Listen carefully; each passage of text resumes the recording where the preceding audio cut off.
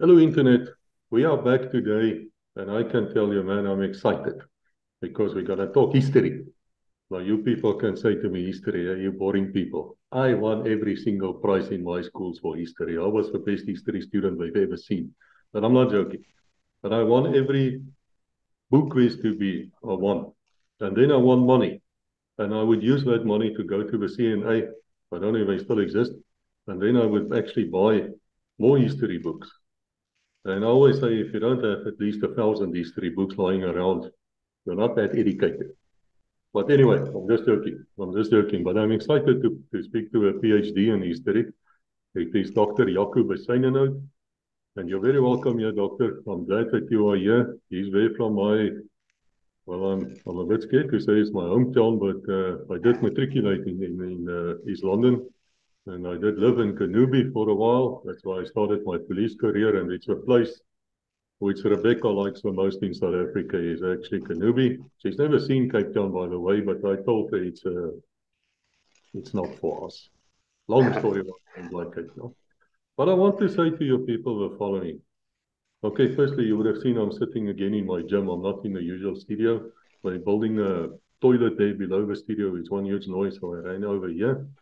But I want to explain to you in a practical term, and I don't know if a doctor will agree with me or not, but history is essential. It is extremely important.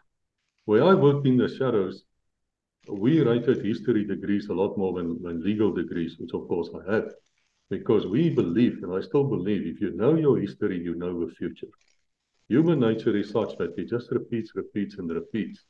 And let me give you a silly example. You meet this wonderful woman, and she likes you.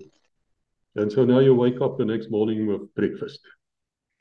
And through the night, you've heard something. She said she likes bacon and eggs, and the eggs must be, well done. And so you being at the first date or second date, I don't know where these things happen in these times we're living. But anyway, now you make her this breakfast, bacon, eggs, man. And you arrive, and she says to you, I'm a vegan. Your history was wrong. Therefore, your actions were wrong. And that is why history should be so correct. It should be 100% correct as it happens so that the future generations can learn from it. And that's why I'm so passionate about history. But now I'm going to keep quiet. Doctor, you're welcome. Let me say once again, let me ask you, where did this start for you? Where does this passion for history comes from? And before you say, I just want to say to everybody, the man is a lecturer at the university. He's not speaking on behalf of his university, right? He's just here because he's got a YouTube channel, and you should go and look at that YouTube channel, and you will learn something. So, now, your turn. Tell me, where did this happen? Koos, baie dankie. This is a real honor. Ja, it's a groot eer om hier te wees. And again, let me just preempt this by just apologizing voorheen as my Afrikaans switch na Engels toe asseblief. Ons doen dit maar. Koos sê dis reg, so dis reg. Um, my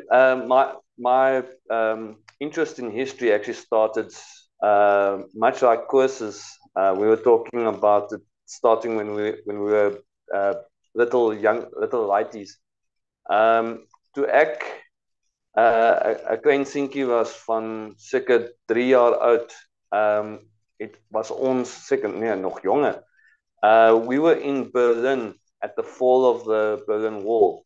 And there's actually a photo of me standing with my older brother when we were standing at the wall, and my brother and I actually held a tire lever, and he took a spanner, and we managed to hit a piece of the wall off, and actually stood with this big piece of wall. I actually wished it's standing at my parents' house. En ek wens eintlik ek kon dit nou gebring het vir vandag om vir julle te wys this big piece, but there's a photo of him and I standing there, and yeah, we and then from that time I think I was I was destined to stand in a historian's shoes. We were I was about 6 years old when my father was driving us from through Belgium, actually through France and Belgium, and I, we were driving at night. I remember this story vividly. We were driving, and he looked to the left, and my mother and my brother was sleeping, and my father looked over and he told me, to the left is Dunkirk, and Dunkirk is where the British soldiers were running away from the German soldiers during World War II. Yeah, yeah, and they were running so much that they got that the German soldiers told my dad that they only had bums for targets when they were running away. Now you might ask, how did my dad come to hear from German soldiers? And this is also, I think, what influenced me to look at history from two sides, or at least two sides. Um, my father grew up in South Africa, but his parents, my grandparents, um, lived in Germany just after the war. They went over. My grandfather was a diplomat there, and then later started the church, but that's a long story.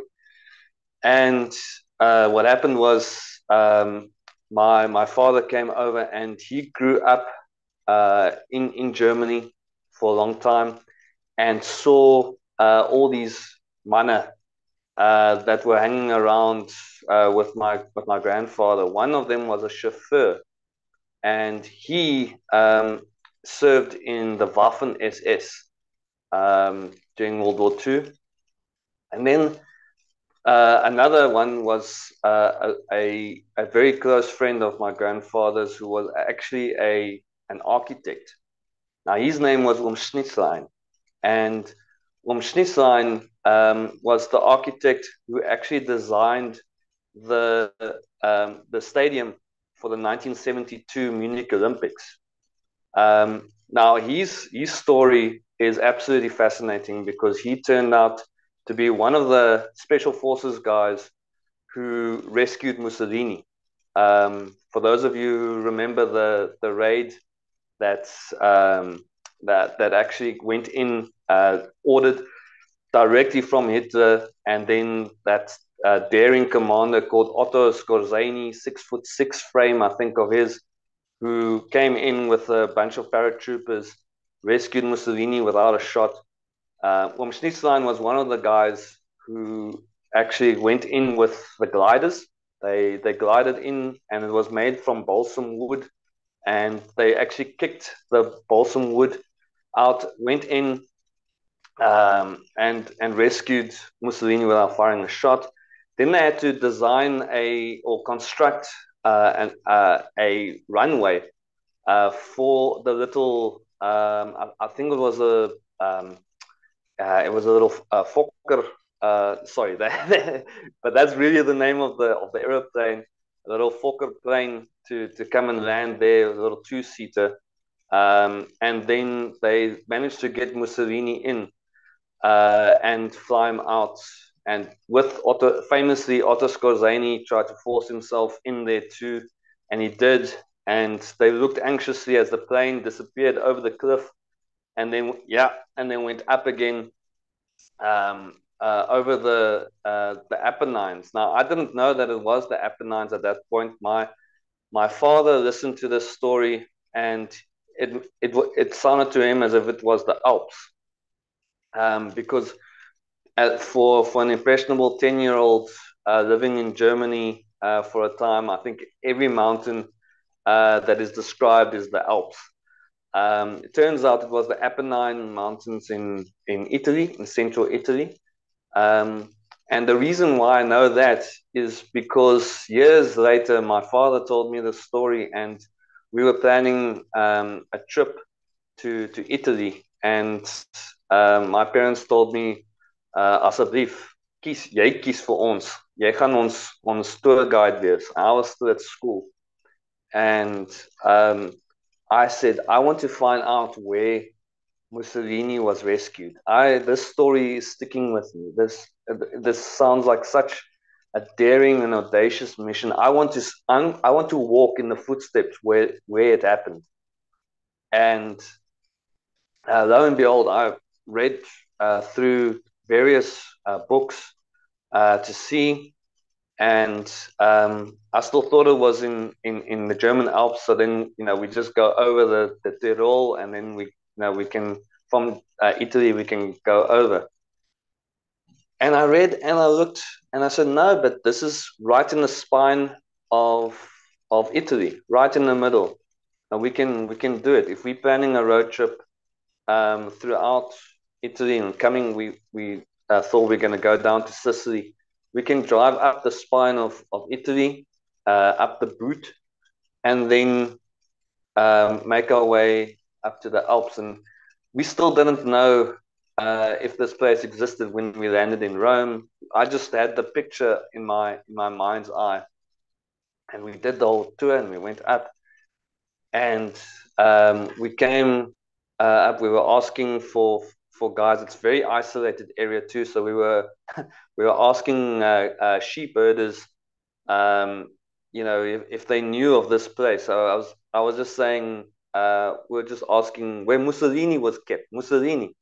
And they somehow miraculously they knew what we were talking about, and they kept pointing to us to go on this little road. And we were thinking, yes, where are we going? Because the sun is setting now. And as we went up this mountain, and we got to the end of the road of the mountain, and my parents were a little bit anxious because it was the end of the road, and the sun was going down. We didn't know where we were going to be.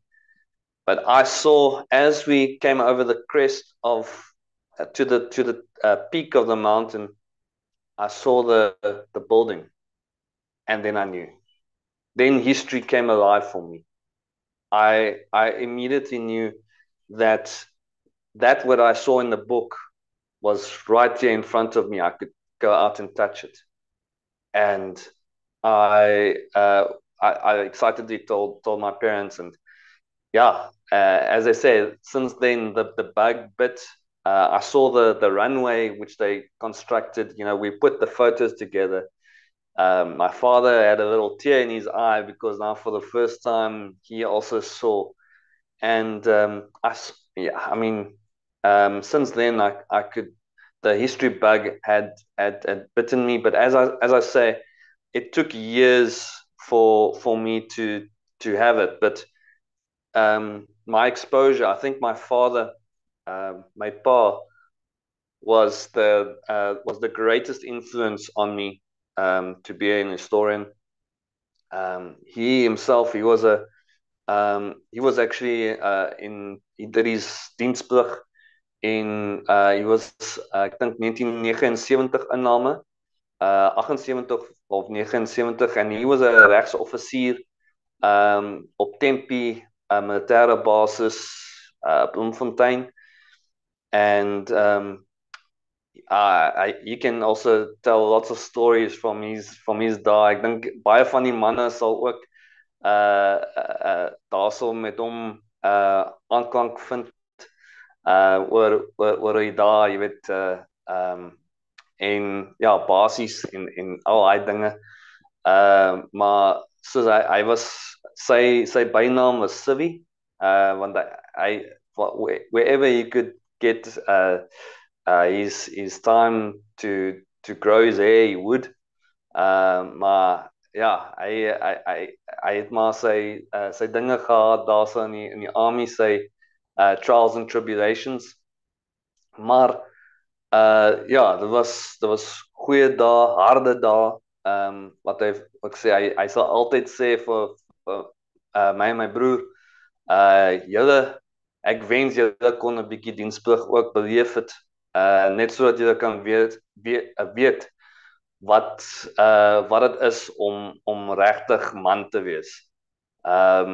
Jy kan al die ander goed beleef, maar om 2 jaar in die weermag te wees, completely alone, but surrounded by brothers that you will know for life and remember for life, because you went through the hard things together. You went through, you had die harde afjob.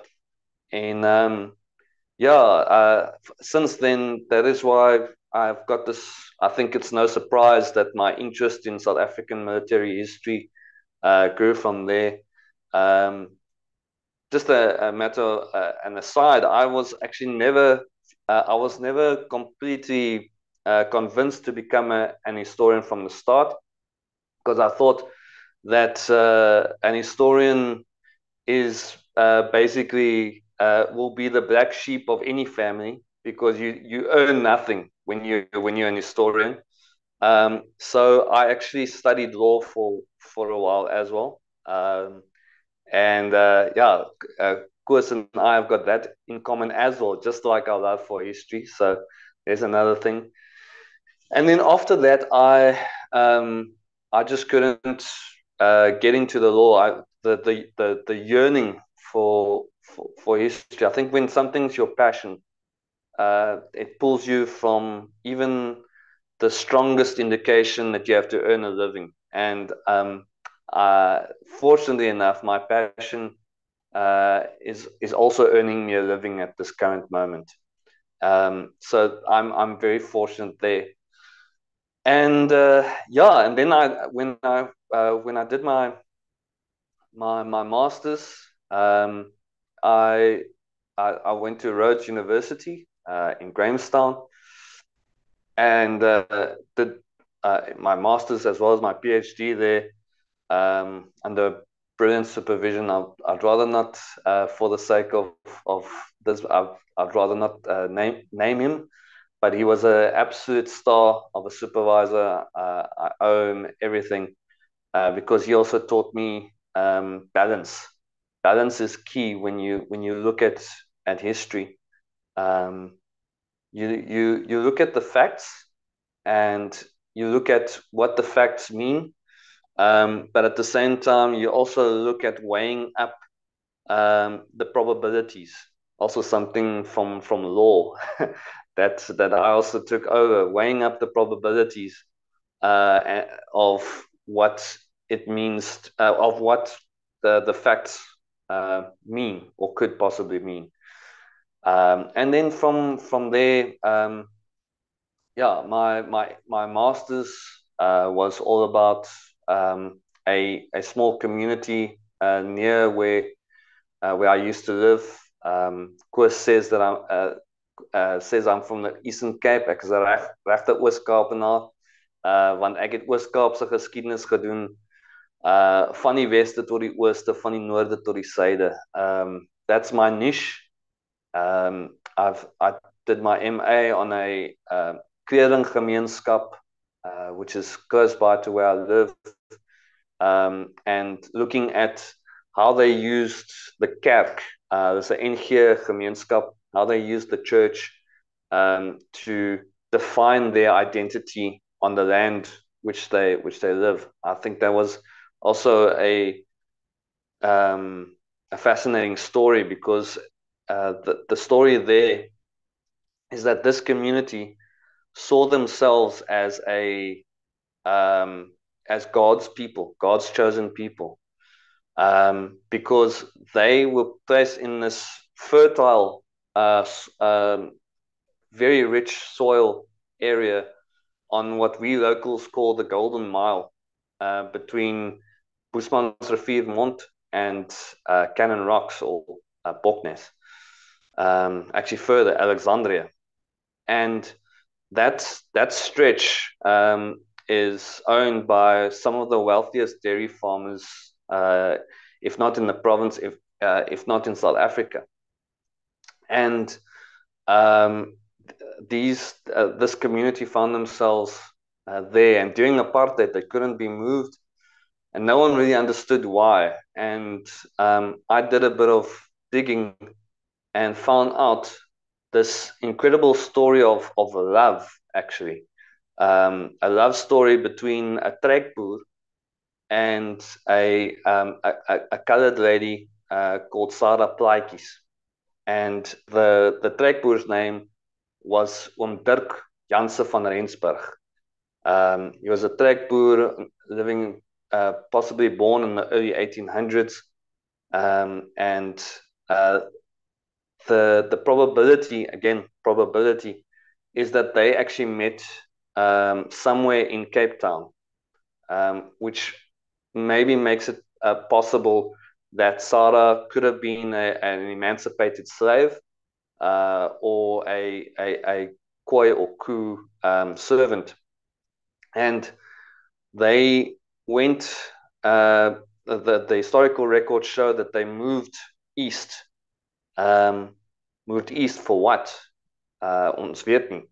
But they moved east to the eastern frontier. At that time, Boesmansrivier was very close to the Fish River, or it still is close to the Fish. But the border, the eastern frontier, was the Fish River at that point. So the eastern border of the Cape Colony was the Fish River, and Boesmansrivier is about 120 kilometers.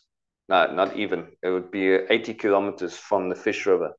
So they went very far, and we don't really know why they went that far. But Dirk then became a foreman on a farm called Klipfontein to a white man, Skeepers, who was farming there. And according to the wills and testament of Skeepers, he was so moved by the service of Dirk and of Sarah, who looked after Opa Skeepers, that he actually sold them half of his farm for actually a pittance. And that half became Dirk's. He worked it for years, selling eggs and goats at the market, and eventually he had enough coin to purchase it fully. It went into his deed 10 years after purchase. And what happened then was Sarah and Dirk were getting very old in the tooth and long in the tooth, may I say, and they had 5 children at that time. And it was coming to the late 1800s, and they could actually see somehow. They had a very good lawyer at Doldenstone in Grahamstown, who saw that there are changing winds coming in South Africa. Segregation was starting to take quite a hold in the Cape Colony, and he advised them to set up a will and testament, which would put the land upon the death of one of the spouses, the first spouse. The land will devolve into a trust, which means that the trust then will keep the land in the family will be able to stay on the land in perpetuity, as the legalese ad infinitum, so forever. Now that's fascinating on its own, but a more fascinating point is that there was the inclusion in the will of a so-called asylum clause. Now you might ask, what does asylum clause mean? The asylum clause meant that not only can the descendants of Dirk and Sarah stay on the land, but also their family. So the interpretation was so broad on it that it actually meant that any person that was related, that was remotely related to the Van Rensburgs, could actually come and stay on the land, Klipfontein, which actually meant that it was dit was 'n oase vir die mense van Klipfontein, vir die mense rondom om daar te kom bly. As jy kon bewys dat jy 'n familielid was van die mense, kon jy eintlik daar gaan bly. En jy was nie 'n vrug gebruik nie, maar it was a usufruct. It was a usufruct. So the five siblings and their descendants then became the usufructuaries of the land. So they had uses over the land. Maar dan they could they could invite their families to come and stay on it. That to me was such a beautiful story, but also a completely marginalized one. No one actually, even the people of Kupfontein, didn't even know of that story. They thought that they had been they are the descendants of a soldier, perhaps, who had this land bequeathed to him by the Queen of England. That's actually how I started. That was my approach to the research, because that was the story that went around the area for so long. And so that it's a fundamental, I think it's a fundamental element of a historian to keep his mind, or his or her mind, open to any sort of possibility that could happen, because what you might think is what happened is not necessarily so. And you'll have your the rug will be pulled from under your feet time and time again. Your bias will be questioned over and over again. And it's happened to me numerous times where I come in with a certain preconceived idea of what it must be, of what this narrative is. I've got the narrative in my head, and then my mind is changed. Absolutely. And then my mind is changed because I've been convinced by the facts. You look at the facts, and die feite bepaal die narratief. Dis hoe het moet wees.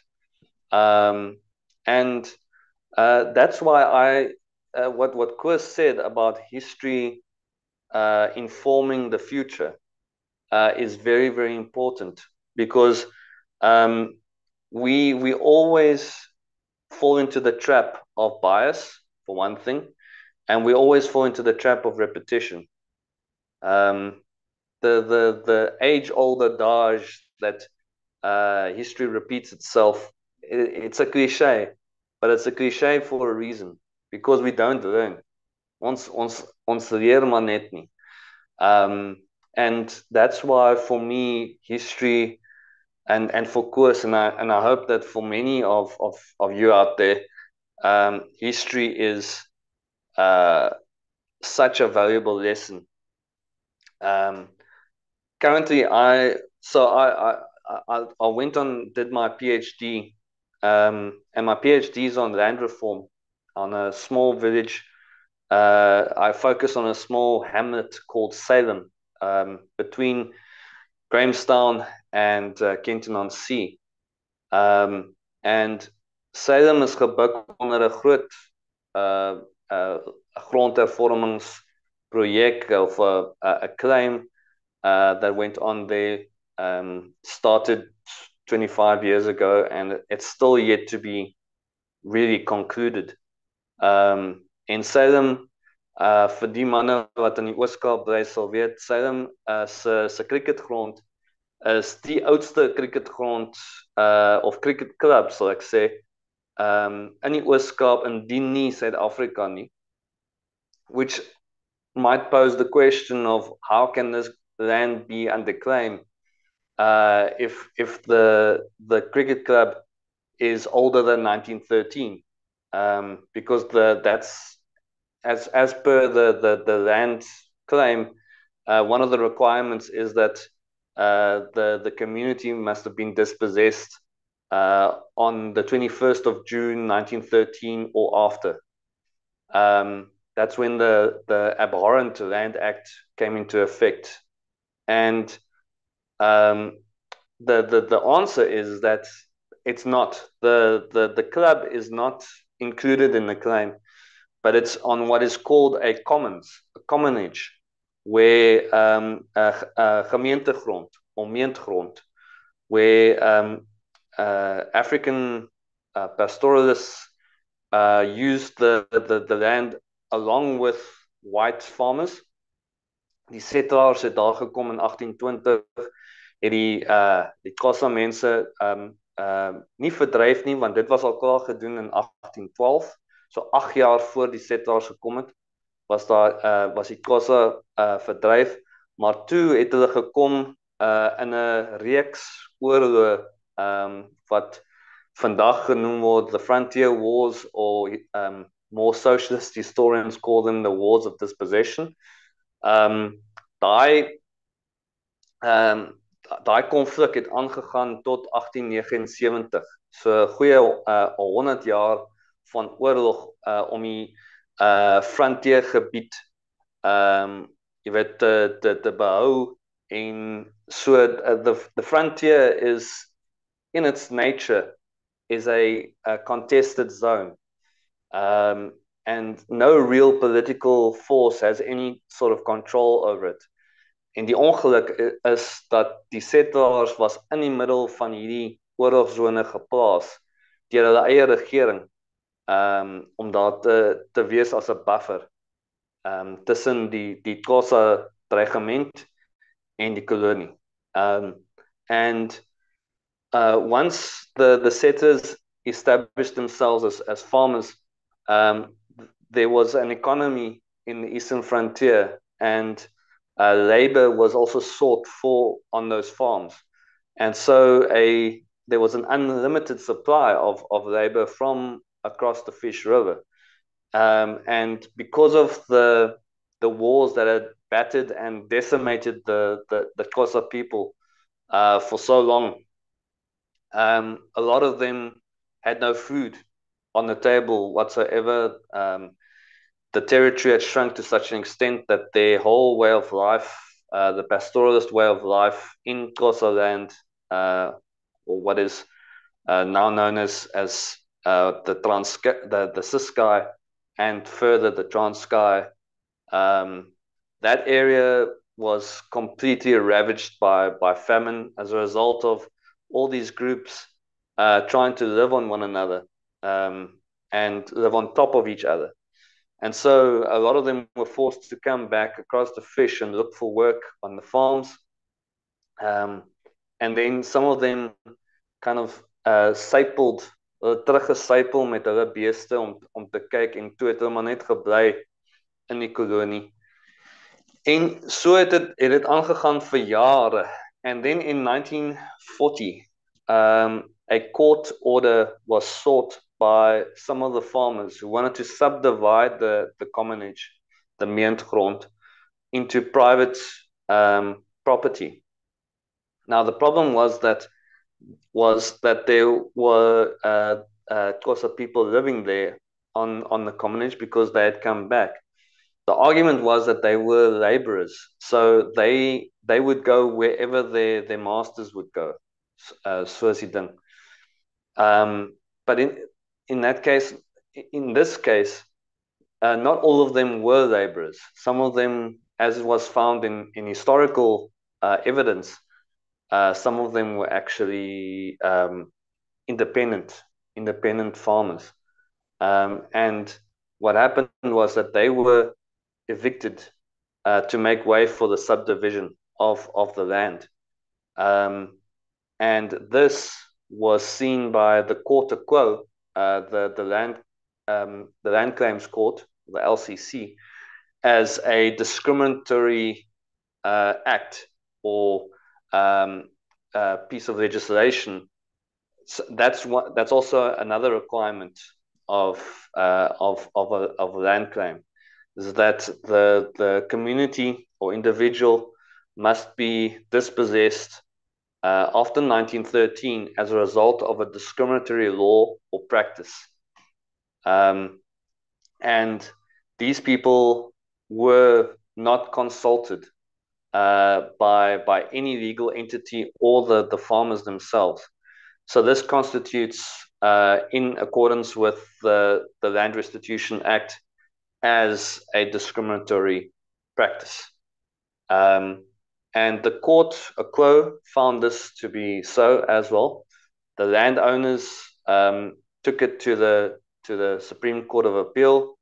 They lost the appeal. They took it to the Constitutional Court, and there was a brilliant judgment by a certain judge. I think I can name him here, Judge Cameron, Edwin Cameron, probably one of our most excellent legal heads in South Africa, in contemporaries in South Africa, post 94 South Africa.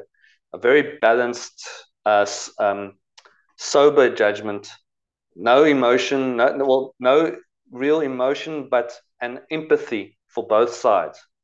Ja, ek dink Koos, jy sal dit reg geniet om so judgment te, ek sal dit ook vir jou aanstuur. I think it's a very good explanation of how the land claims process works, as well as how this particular claim works, because commonage, it's a very complex issue. And I was fortunate enough to be involved in the Constitutional Court's research, where they asked me to do research on, because I was actually busy finishing up with my PhD with that, and they actually asked me to be involved, to look at the evidence. So go to the archives to see if I couldn't find any more evidence to help the court with its judgment. It was an incredible opportunity, and I think also it's one of the reasons why I absolutely tell people, especially young kids, if you guys are going to, if you're unsure on your future, on what you need to do, study history. I know it's a contradiction of terms. You're looking to your future, study the past, but it opens doors that you didn't even know existed. I always thought I was going to go into a legal direction. I never knew it was going to be this way. But it turned out it was the best decision I ever made to do it. And I'm really happy, and that is why, like Koos said right at the beginning, I know this is very long now, but right at the beginning, Koos said that I've got a channel. The reason why I started this channel, the Historian Stash, was to show not just the harde baarde van ons, die ou manne, but also young people, how fun history can be, and also hidden gems, stories that relate to us. One of my episodes that I did was of a old retired land surveyor who from Heinertsburg in Limpopo, who became a duke, the Duke of Athol. And he didn't ask for it. He had to become it because it was part of the bloodline. He was it. And this oud toppie from Heinertsburg, Limpopo, Noord-Transvaal, became a duke in Scotland. And every year he would go over and attend to the troops. The interesting thing about the Duke of Athol is he's the only duke in the entire nobility, not just of Scotland, but also of England, who has a private army and who is entitled to have a private army. These guys, I think they only number about just over 100, but they are able to operate as an independent force. And on instruction of only the Duke. The Duke is commander-in-chief of this group of guys. Absolutely fascinating story. Again, it came from one of I heard of this story as a result of my parents went to go visit Scotland. My dad called me very excitedly to say, "Yes, you'll never realize what we came and saw here. You won't believe it." And uh, that gripped me, and I thought, no, yes, this has to be an episode. I need to shed light on this so that people can know back in South Africa, what our people are doing all over the place. And I think it's quite a funny one too. It makes me think of the old Afrikaans movie called Lord Oom Piet. Ek weet nie of die ou manne dit sal onthou nie. Because the reluctant Oom Piet is also coerced into doing it, and ek dink hy was nog vir die nasionale party, en nou iewers skielik moet hy die sappe ook bymekaar kry. It was a whole thing. And but this Duke was also very reluctant to go over until he heard that the only way to get out of it is either to die or renounce it, and then you go to prison.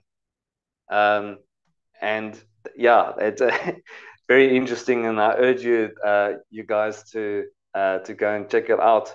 But there's many of those stories, and I came across lots of stories to do with South African military and police. There's 2 episodes dedicated to the so-called Fox Street siege. That I mean, also in itself quite an absurd event in South African military and police history. Was quite a close call. That again, it evokes quite a lot of feelings, I think, among veterans, especially because of the participant, the hostage taker, and his nature. But we won't go into that. And yeah, all different kinds of histories taken from a balanced point of view, that I wish to shed light on. Next year, I'm proposing to focus on the high school syllabus of South African history, so that I can actually help school kids who are struggling with how to learn history. Because for me, it was also very hard at school. The subject history to me was actually, in all honesty, quite boring. The way it was taught, the way it was approached, to me it was quite boring. So I want to offer an alternative for kids, because a lot of my friends were put off because of that. They went into other directions and chose something which I think is boring, like accounting. But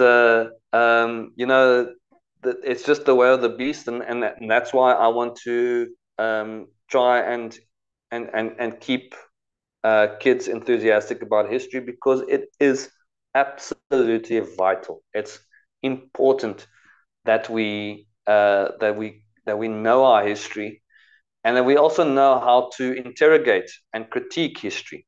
That we know how to critically approach what is fed to us, what we are told, because a lot of it is, if not all, is politicized. History is always the victim of politics and political rhetoric. Van albei kante. It comes from multiple sides. The nationalists did it back then. The ANC are doing it now. The EFF love doing it all the time. And I want to just say there is another option of just listening and of soberly and critically looking at the past, and analyzing the facts. And ja, noem vir my 'n ver linkse of 'n ver regse of whatever jy wil. Dit vir my is nie belangrik nie. What is important to me is, and I think to men like Koos and many of us, it's important for us to preserve, and that's why I really love the channel Legacy. The name says it all. To keep the legacy of men, great men, who participated sometimes unwillingly, reluctantly, and did great things, in their capacity, did the best they could. And manne en vroue, men and women, did the best they could, for their country and for themselves, and sometimes for each other. Actually, all the time for each other. A band of brothers and sisters. And that to me is it's something to behold. It's something to cherish. And that's why I'm trying to do something similar, but a bit more light-hearted. En ja, ek moedig julle almal aan, as julle net 'n lighartige channel, dit is nou in die Engels, dat ek dit nou doen. Maar I invite you all to come and join the Historian Stash. And if you've got kids or know of kids, please tell them this is the place where you'll learn proper history. So, Koos, baie dankie weer eens. Thank you so much. And feit, my story is uit. I was listening to this and I was enjoying myself so much. Well, I thank you for this. I'm going to tell you a story. I actually wrote a book on it. Some time ago, somebody approached me. Let's call her my handler. And she was a dreadful woman. Actually, she was a very wonderful person, but you had to be on the right side, or God will not have mercy on you. That I can tell you. And she came out and she says to me, Chris, we've got a problem in counterterrorism. And I said, I'm listening. And she says, they're not being rescued. The hostages are not being rescued alive anymore. In fact, since 2012 till today, the Americans, who I don't rate highly as a military, anybody who's on legacy will know I hold them with utter contempt, actually. They succeeded once in Africa and sub-Saharan Africa to rescue somebody alive. The rest of the time, people just died. Same with the Brits. They're really not as good. And the problem they're not as good is because the terrorism has evolved as well. And so it was very interesting for me to see how things went from year to year to year, and there's counter strikes, counter, and then you think something new and blah, blah, blah. So the problem is how to approach a hostage nest. Let us say you have a scenario with a compound or something like you would find in the Middle East, even in Africa. You have hostages there, you've got the hostage takers, and these people, of course, are a bunch of desperados, and terrorism is involved. So you might say they're even somehow trained, not very well, but they are trained. And let's say they now need to be rescued, these hostages. Now, there's a couple of interesting things. And now we're getting back to history. The FBI statistics will tell you that within 3 days, 29% of those hostages will turn. They will start suffering from a Stockholm syndrome. So what happens is during training, we would explain to people that you cannot trust these guys who are sitting next to you. That's the other weird thing about African hostages in sub-Saharan Africa is that they are helping groups. They are not helping solitarily like you would find in Italy and other places. They help in groups. So you cannot trust these people. And the question then arose, so what can you do? So we started looking at history. How can you approach this place without them knowing you're there? Because you need the advantage of surprise. If I can get a special forces team right inside that hostage place, I'm going to win. There's only going to be 2 solutions here, outcomes. They're going to die and we're going to rescue them. We might take a few casualties, it happens, but I guarantee you, once you go in that situation, there's no turning back. There's no such thing as battle. Okay, storm it and run away again. I mean, it's not going to happen. Not in Africa. So we looked at the existing techniques. The first one is, which everybody knows, you come with a helicopter, guys are standing on the side, the helicopter flares, fast rope down or abseil down, fast rope is preferred, right on top of it, in you go, there you go. Won't work. Because if these guys hear the helicopters approaching, they kill the hostages.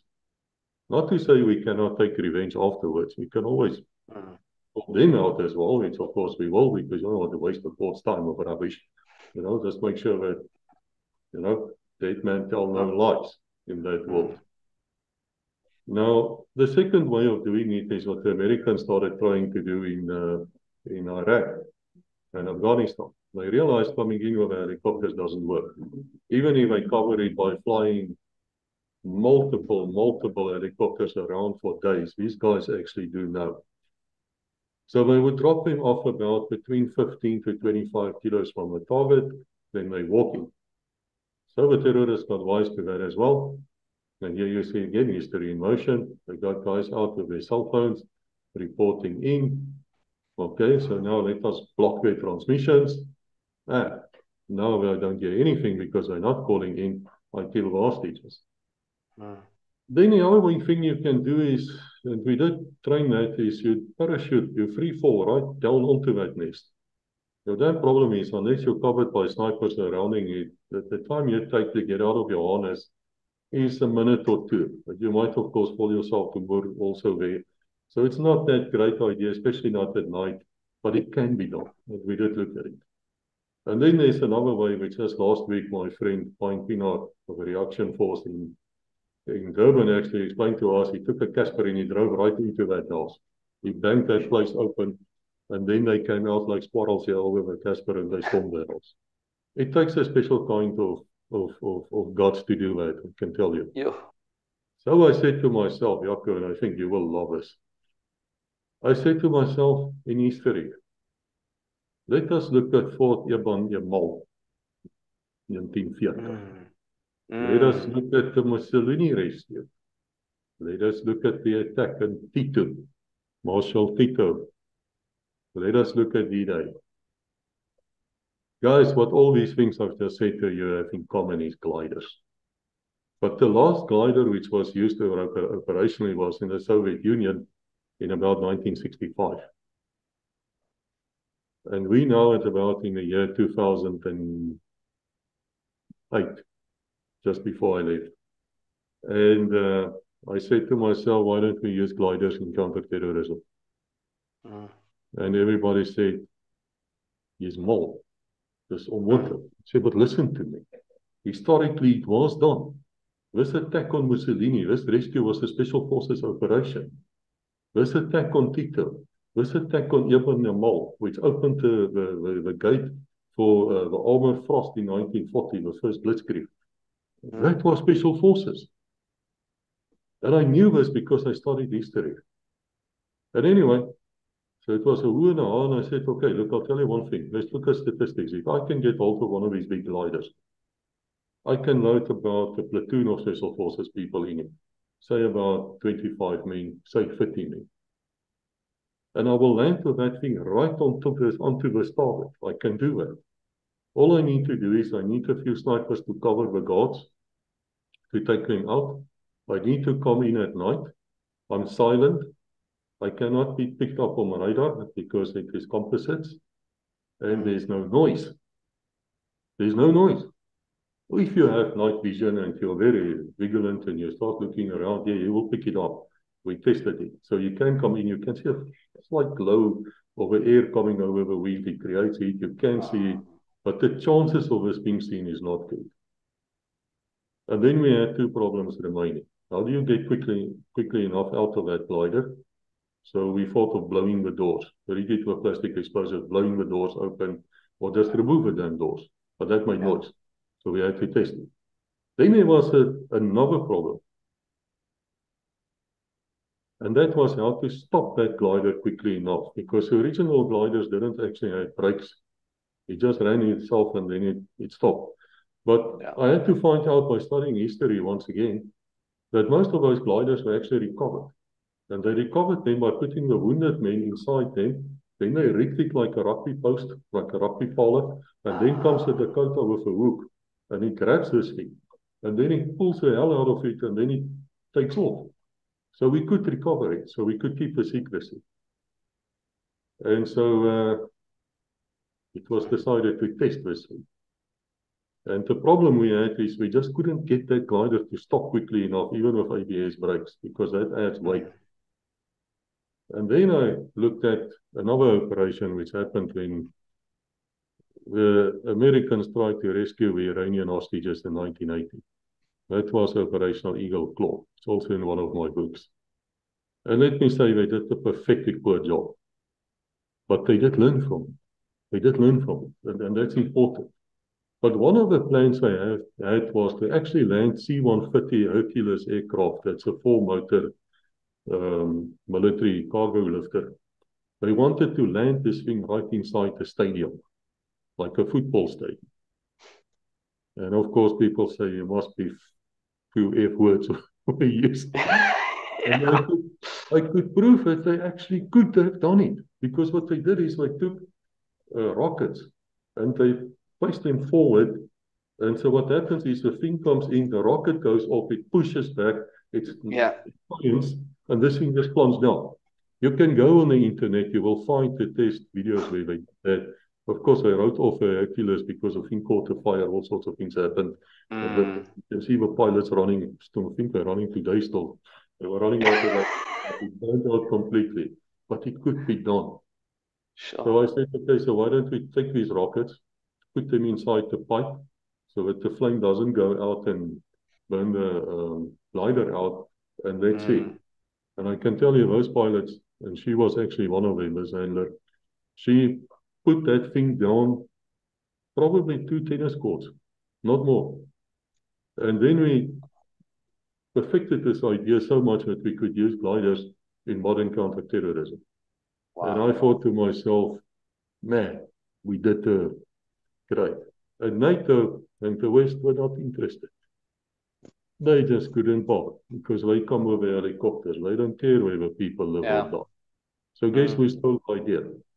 The Chinese. And now the Chinese can load 60 of their people into one of these things simply because they're smaller than us. So they can put, it's incredible. I wrote it in the book, Jako and Angelique, where I explained the entire story, how it happens. But what struck me is when you started talking about Mussolini, is how history can be used to assist today. And that for me is the important part. Now, I'm glad you mentioned to me also that politics and history, because that is something which many legacy viewers are bitterly complaining about. They feel that their children are not learning the truth, or if they learn the truth, it's a bit askew. Now, we know it's like that. If you write anything in life, a book, whatever, you do put your own things in. I mean, I would definitely say that. I would always write from a Christian viewpoint, and that's my. Now, Winston Churchill, I don't like Winston Churchill. I think he was a bloody occultist and not nearly as good as people think he is, and blah, blah, blah.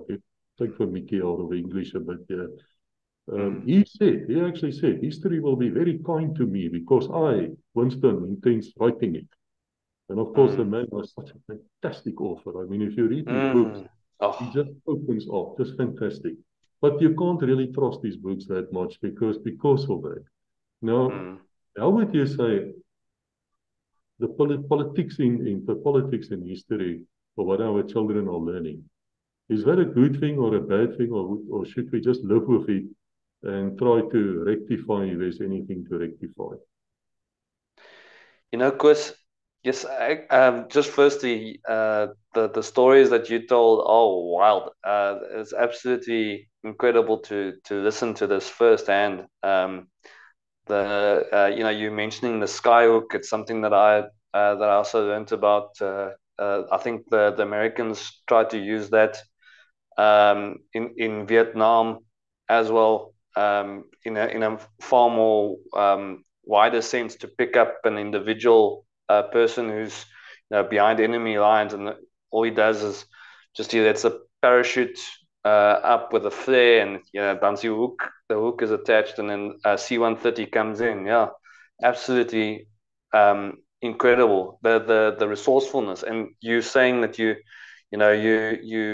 use history as an inspiration on how to get guys out. Absolutely. And the Israelis used a Trojan horse at Entebbe, taking Idi Amin. I mean, I think that was ingenious. Idi Amin's car, vat a Mercedes, but not just any Mercedes. They had to get yes, my father keeps on telling me exactly the right one. I can't remember the name, but it's a very special Mercedes, as these African dictators seem to get. It's always the best of the best. And going in, and these guys, all the um, uh, Ugandan soldiers standing too, as these IDF mana are driving past them. Things like that. History can be an inspiration.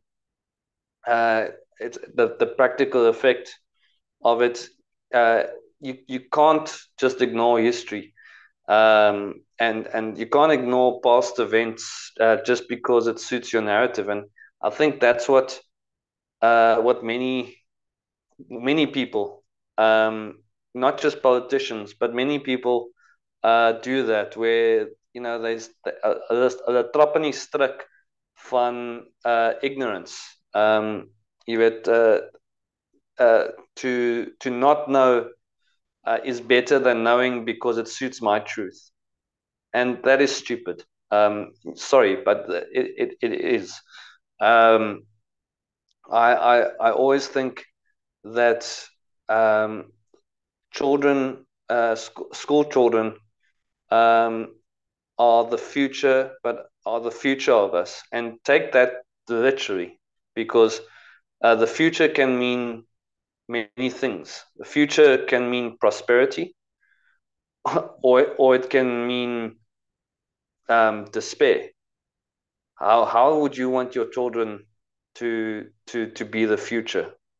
How do you want them to grow up? Do you want them to become masters of the universe, but in a responsible way, that they work together to make this world better than the way that you left it? Or do you want them to fall into the same traps as maybe your fathers and mothers did when World War II broke out? To go through that horror. And the thing is, we talk about. I mean, unfortunately, as a South African historian, I sometimes feel that I don't have a lot of scope. I don't have a lot of influence, because we here at the southern tip of Africa, right at the bottom, we don't really have a lot of influence of what's going on around us in the biggest states of America. The NATO countries, China and Russia. But what we do have is we have insight that is unique. And we've got the potential to become the light, the enlightened of the world. But because our government seems to put itself in this whole alliance politics, type of trend,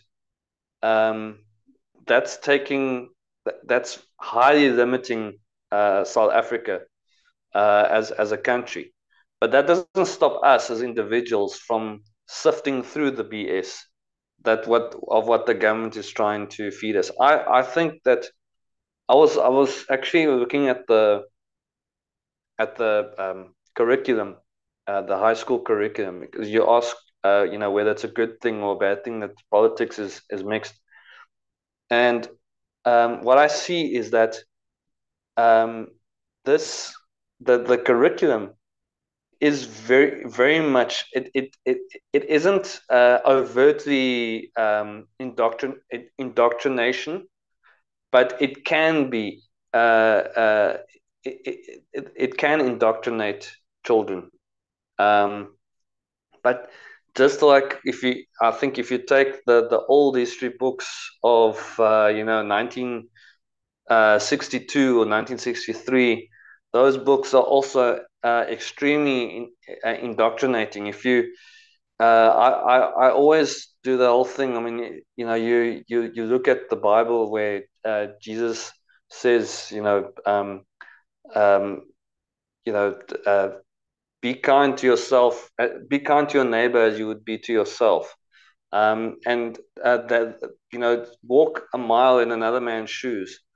As ek 'n swart man was in 1963 en ek lees daai boek, daai geskiedenis, jy weet wat aan my gegee is, sal ek demoeren wees as ek dit I will feel absolutely angry of what I'm reading.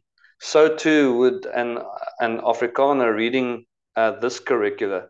As I mean, I must admit, I was mildly quite, jy weet, ek was 'n bietjie vyandelik when I read about how Afrikaners are seen, especially in the South African War.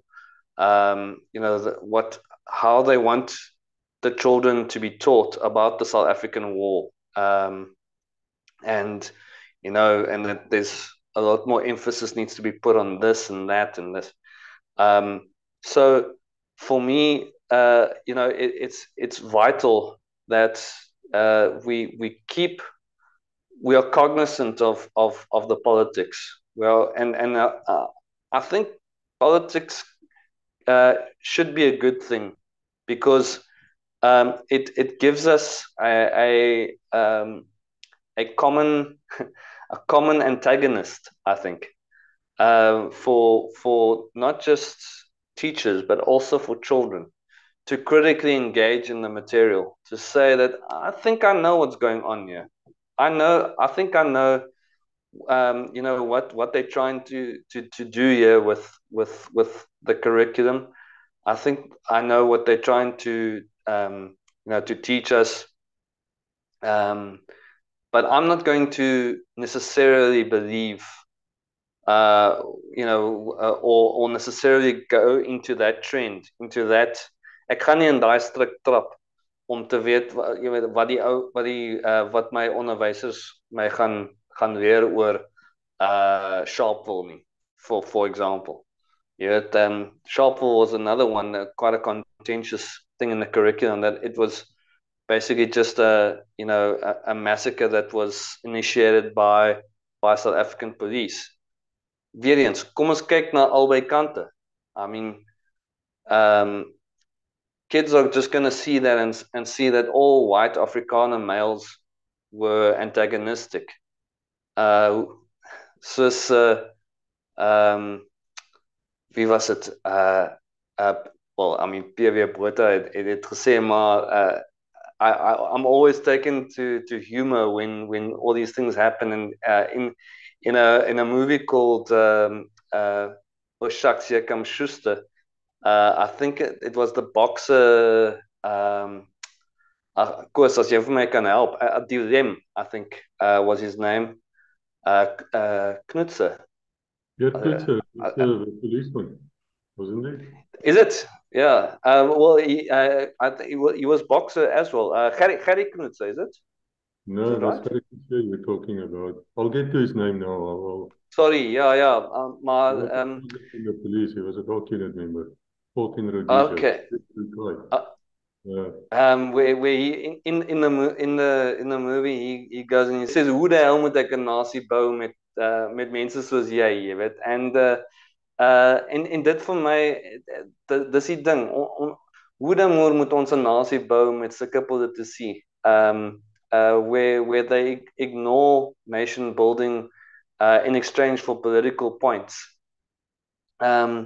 Yes, we need to know our history and how bad apartheid was. That that there's just like the German people were forced to know how bad Nazism was, and to this day, any sort of symbology, Nazi paraphernalia, and so on is banned in Germany. But the thing is that do we equate the two?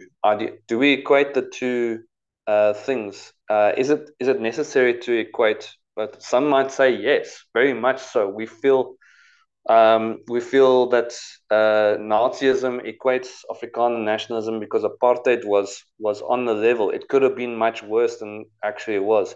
Other people would say, "Ach man, dit was nie," because it was there were far more clear and present dangers that informed the Afrikaner national ideology. They might believe that some of them were invented during Nazism, whereas during the Cold War, it was necessary for containment and for separation. So these types of arguments is important, and that's why history, if not for nothing else, history should train critical thought, critical thinking. And in the curriculum, it talks about critical thinking and all that, but the way that it is presented makes it seem that it could possibly be indoctrinating.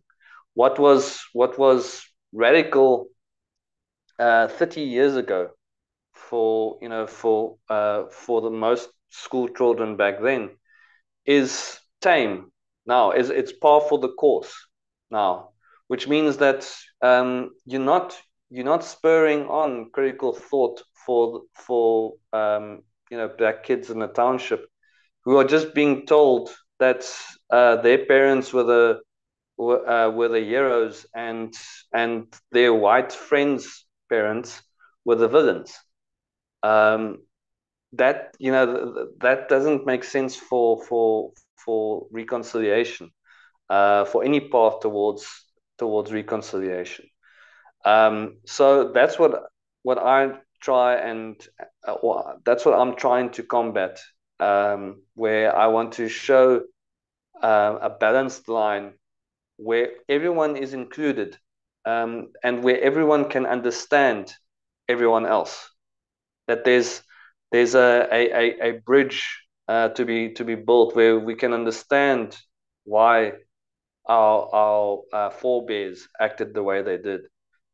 And if I can change one person's mind from becoming one radical and changing into being a moderate, from either the left or the right, and bring him or her to a moderate standpoint, then I'll say, "Ai, die Here kan my nou kom haal." Want then I've changed someone's mind for the better. Yeah, it was Eisenhower who said if you don't walk in the middle of a road, you walk in the gutter. And that was quite a good statement. I think it's Kali Knutse we're talking about.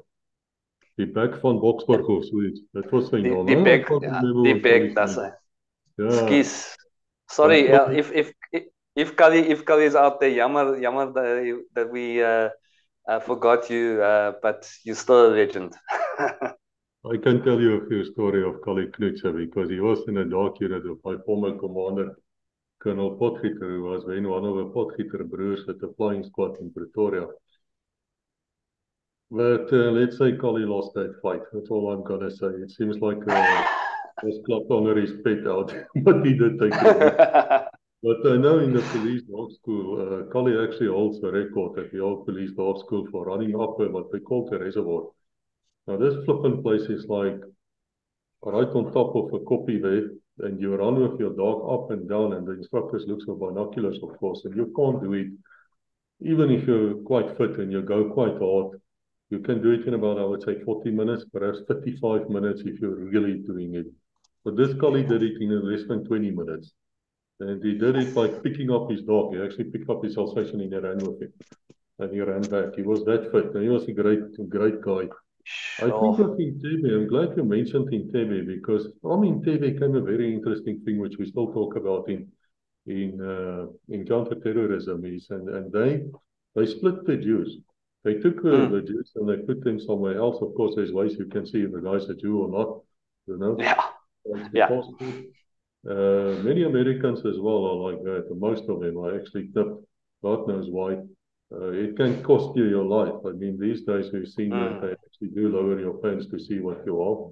And if Yeah. you can't explain, you might be murdered right there on the spot. But this Yeah. guy, when they stormed the building, they went in Entebbe style. It's what it became known as no finesse. They just Mm. stormed it and they shouted in Hebrew, lie down, stay Mm. down. And they started shooting wherever stood up. And that's how they rescued them. But there was a French Jew who couldn't really speak Hebrew that much. And so he got up and they shot him dead. These things, Aye. that is what we call the Entebbe principle. Which was show you again, here comes the history. Guys, you know what? Exactly. Legacy is history. You sit here listening to the Special Forces guys or to whoever talking, man, you're experiencing history in its purest form, according to me. Yeah. Yeah, you agree? Yeah. Absolutely. Yeah. I mean, this thing, like we were chatting about I listened and watched a couple of your episodes, and I thought, yes, man, this is the privilege for you to.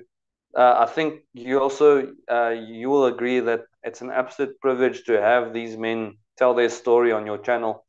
Um, and them volunteering to do so. I know that the Spesmach manne, they're an absolute.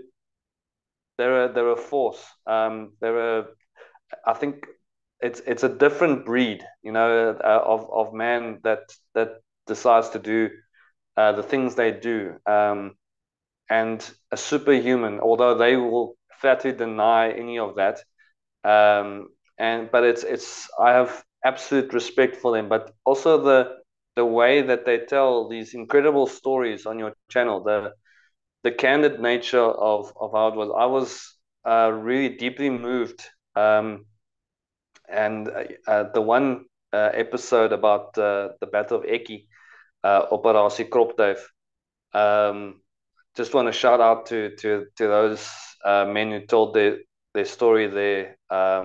Sure, I was deeply moved, especially in the second episode of that particular um, uh, topic.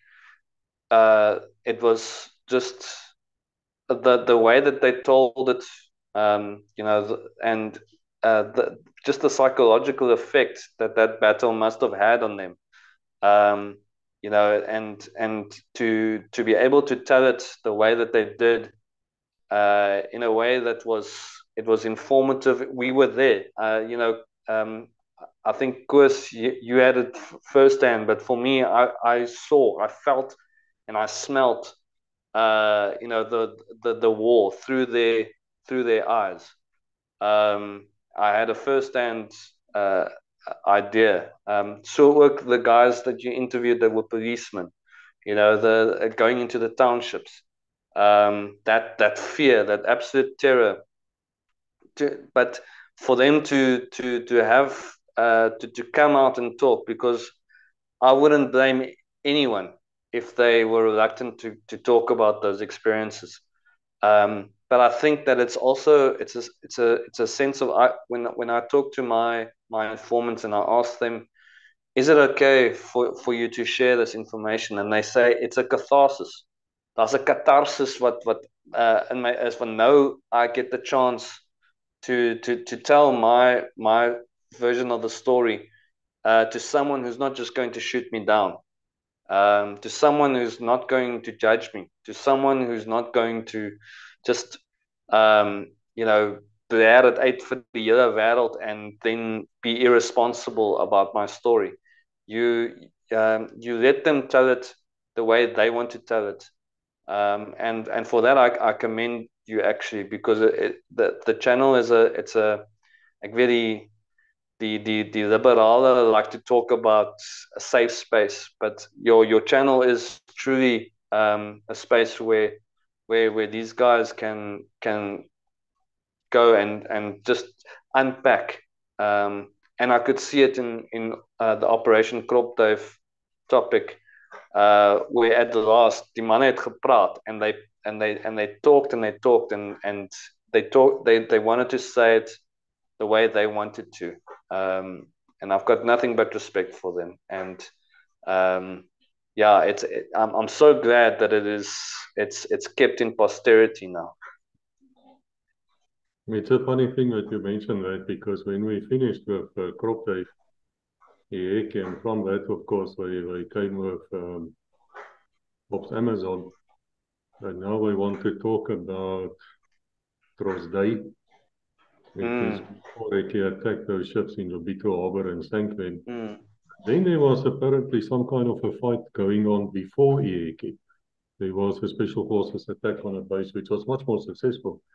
But what's interesting to me about these people is they always say to me afterwards, Chris, I said, I fight, weer gefight my maat, ons gaan nou 'n bier drink. But you actually see they grateful for the chance to just to be heard. You know, and I think that's a great thing with Legacy, and I don't take any credit for this. You know, as far as I'm concerned, it's from above. That's how it started. I had a dream, and these people really want to talk. I recall when I introduced Rebecca, my wife, to SW4E. And I knew SW from a long time before Legacy, and I knew SW was a legendary operator. And the first words he said to her, and she said to me afterwards, she's traveled more than 100 countries, but she's absolutely never heard anyone say that to her. And he said, yeah, I'm pleased to meet you. You know, one day I shot down 3 Cuban helicopters in Angola. And she said, what is this guy serious? Yeah, no, he was actually there. And then he told his story in one of his episodes. It's just amazing people. But everyone, the more I speak to the South Africans, the more I realize actually these are special people. And especially also the Eastern Cape, you know, we can laugh about those consultants there. I mean, I arrived there from London. I couldn't speak a word English. I mean, in fact, I murdered a guy at the first day at school because he asked me how's my watch. So he wanted to see my watch. And I thought, well, I don't know what's a watch, but kom ons stop hom uit hierso. Ja. Hoe durf hy? Running battle of Dale College and Selborne College and all that. Oh, yes. Yeah.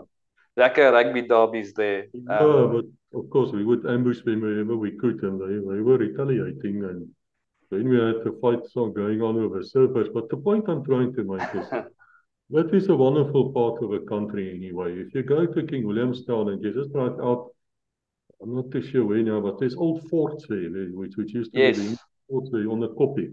And I always thought to myself, oh, these people should be coming here. You should be proud of your history. I mean, if you take Stadtruim, I'm sure you'll know better, Jako. Stadtruim started by the German soldiers actually in the British Army. Isn't that true? That's true.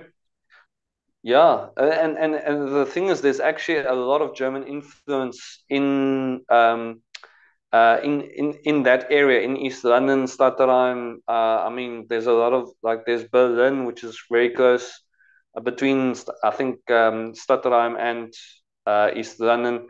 There's actually a monument on the promenade as you drive down the promenade of East London near the aquarium. There's actually a huge statue which is dedicated to the German settlers that came there. Yes, so there's a strong heritage of that there, but also the English, the settler. You're talking about the forts. You know, there are homemade forts all over the Eastern Cape, all over the frontier country. Where I'm originally from, Kenton-on-Sea, just across the river. You know, on your way to Port Alfred, there's there's a lot of these small little farmer communities who basically started from settlers being dumped there and expected to farm, and those families have been farming for 200 years. You know, it's been kept in there, and those forts were designed to withstand the attacks from the Amaxhosa, who would actually launch every now and then an attack from across the Fish River. And you talk about people holding on to their heritage. There are many farmers who actually restore those forts that have been, I know of plenty. Also, mission stations that have been on people's farms, where the farmers actually don't grow anything where the mission station was, or where the graveyard is of the mission station, because they wish to preserve it. And that kind of sensitivity towards history, I think, is also not emphasized enough. That there are people, and as you say, the Eastern Cape is actually such a rich, a historically rich area with so many stories to tell. The non-Kahuse, with the great cattle famine. What was the real story behind that? Um, you have the like we were talking earlier about the frontier wars, or the wars of dispossession. There are numerous stories within that. There's the story of Elizabeth Salt, which is also another story on my channel.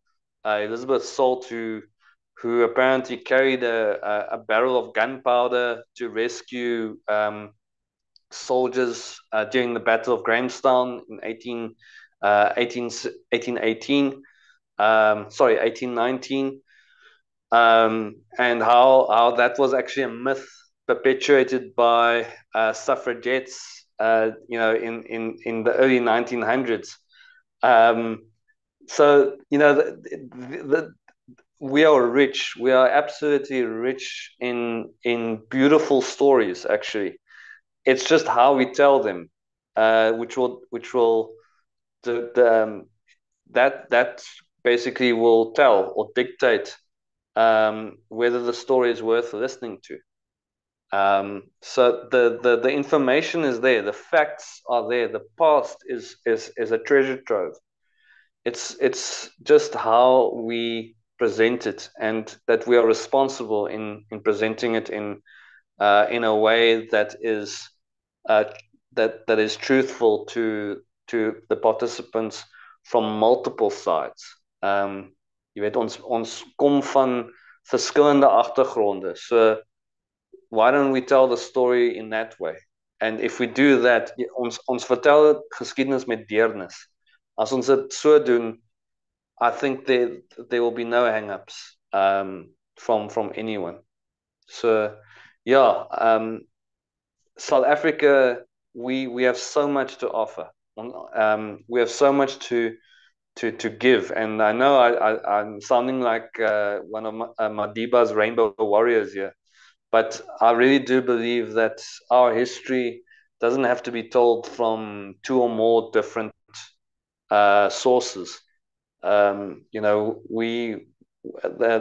so much we can learn from each other, and I know that sounds cliche as well, but there's so much we can learn from either side. We don't have to have a wall between us, a metaphorical wall, when we're talking about history. I mean, the SS Mendi is another case in point where that's these guys, they came from all over, but they were actually so moved by their white officers. They tried to save their white officers to get them off the ship, but their white officers also refused to get off, because they would rather stay with their men if there weren't enough lifeboats, or if all the lifeboats had been used, than save themselves. Countless of those stories exist of we going across the color lines, because what I see in front of me is a human, not a color. And I mean, during the Grensoorlog, countless of those stories. 3-2 bataljon, die Askaris, die Boesman regiment 101, bataljon, sorry, 101 bataljon, die 3-1 bataljon, 3-1, that's it, yeah. Excuse, 3-2. There are stories full of it. It's like they always say, there was no apartheid in the foxhole, So that is the stories that we need to tell, but also in a responsible and sober way. And I think, Gus, between you and I, and I'm sure that there are many others out there that are like-minded, that we wish to tell those stories. So hopefully we keep on doing it, and we carry on holding that legacy. Yeah, man, you're always welcome here. If you have something especially interesting there at your channel, just call me and we put it here as well. And we talk Hey, about thank it. you. And Yeah. if you guys out there want to speak about a specific topic, I'm sure the doctor will make time for you. I will. I like speaking history. I can tell you, I can never stop. I can tell you, I could have gone on now. In the moment you said Bengi, I was thinking of, what happened to Ewa Ship in the English channel. And a lot of people wouldn't know. So perhaps we should make a episode to say, guys, this is what happened. Know your own history. Sure. We've got Sure. absolutely nothing to be ashamed of. We Yeah. did, we fought was well. In fact, we fought better than many. And yeah. So anyway, what I want to say is we have to end now because we've been going an hour and a half. And we can go for another 3 days, I can tell you. I'm Yeah. not warmed up, man. I have a lot of things to say. But guys, seriously, out there, come and talk to us. If you don't want to talk to me, talk to Jako. But get your story out there so that there's something left behind. Otherwise, the only thing which is going to happen is your children and whoever is going to read the history books. I don't want to go in whether they're right or wrong. They're written in certain ways. It is, as Jaco said, it is common. It comes from left, it comes from right. It is with all governments. You can't stop that. But it's very difficult to argue with a man who tells his own story, especially if you were not there, because it's a Exactly. testimony. If I say to you, I've done this and this and this and this, it's for you to prove me wrong. And that what makes these type of channels so valuable. So thank you, Jako. Thank you for contacting me, man. I'm really grateful. I recommend all of you guys go and look at his channel. I will leave the links here, and then come and talk to us. And as we say here at Legacy, until we meet again, God bless you.